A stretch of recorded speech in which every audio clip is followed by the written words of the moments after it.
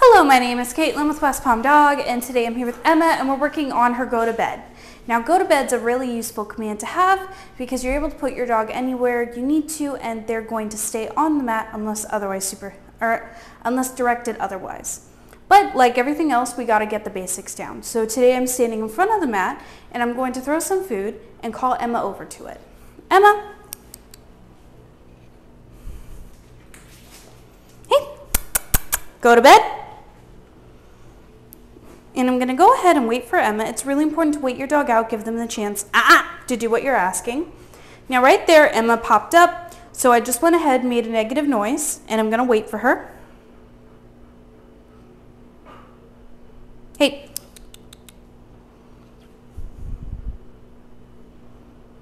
You see Emma's trying to figure out what I'm wanting.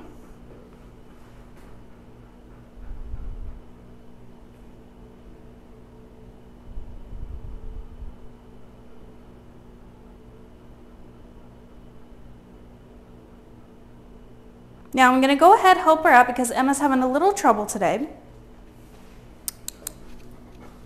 Yes, good girl. And I'm going to treat multiple times to imply that stay. This just prevents Emma from taking the food and running off. Okay, I'm going to do that again. Oh, nice catch. Emma, go to bed.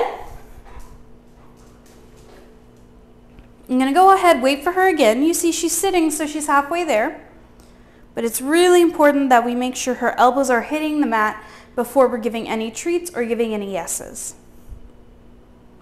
Hey. Yes, good girl. Once again, I'm just treating multiple times.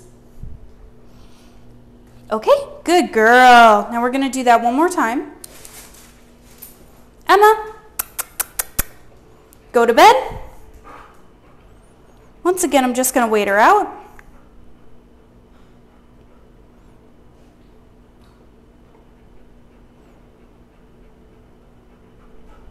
Hey, Now if Emma starts to walk away, I'm going to go ahead and bring her right back.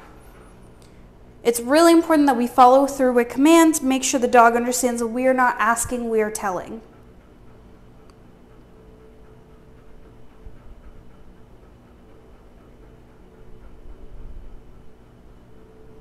Hey, I'm going to go ahead, help her out. Yes, good girl.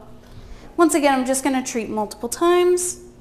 But you see, that's why it's really important to wait out your dog and to follow through with commands. Okay?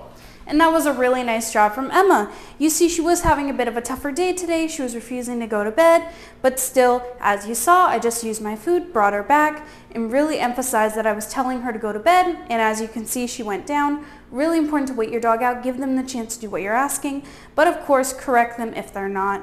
Really nice job from Emma today, though.